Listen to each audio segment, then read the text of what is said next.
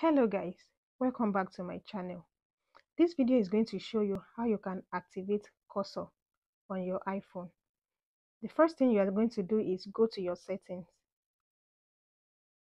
Under setting, you will see accessibility. Tap on it. Then tap on touch. Come to this assistive touch. Mine is on already. If yours is not on, just turn it on. Then tap on this customization. Under customize, tap on this home or any other icon that you can see on the screen. Once I tap on the home, it's going to bring me here.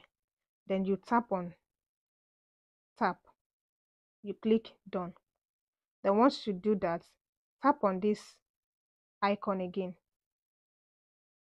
and tap on that tab. You can see you have this, you already have the cursor on your screen. So anything I'm touching now, you can see it.